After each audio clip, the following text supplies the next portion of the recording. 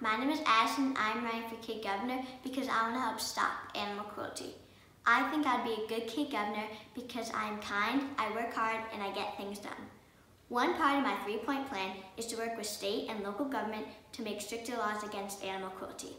Another part of my 3-point plan is to work with SPCA officers to give presentations in schools to teach kids the signs of animal cruelty. My last part of my 3-point plan is to bring awareness to social media.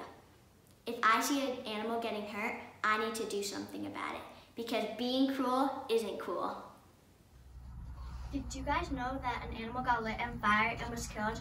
I think the owner should get in ginormous trouble. Really? I've heard that 1.5 million animals get abused, 860,000 cats, and 670,000 dogs.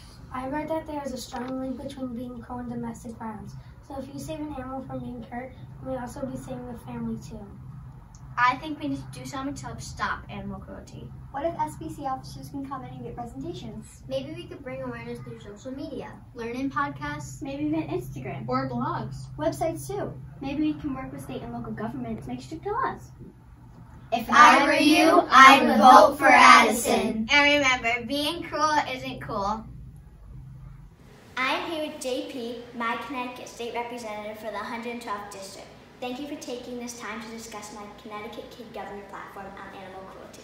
Thank you for having me, Addison. I have a couple questions for you. Go ahead.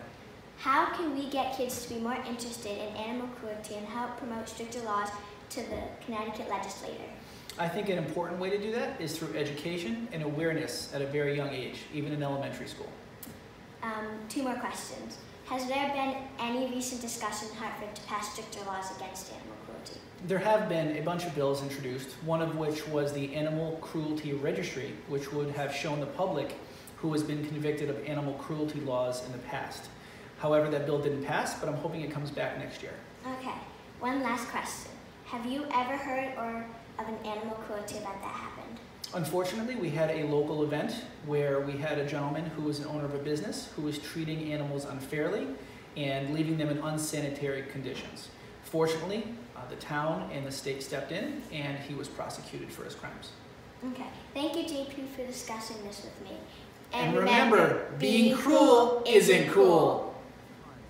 If you vote for me, together we can help stop animal cruelty. So vote for me, Addison, for Connecticut Kid Governor.